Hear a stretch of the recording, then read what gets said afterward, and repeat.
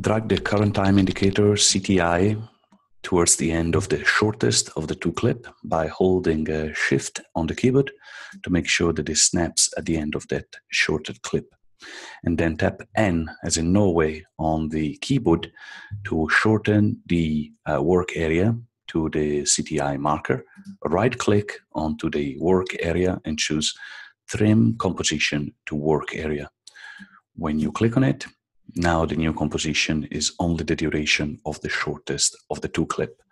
You can still move around your audio. In this case, I'm going to tap LL to display the wave form, and I'm going to drag the audio, and you will notice that that part that I've trimmed is now disappeared. You can always recover it just by pulling it along the layer itself. Now the video and the audio have the exact same duration.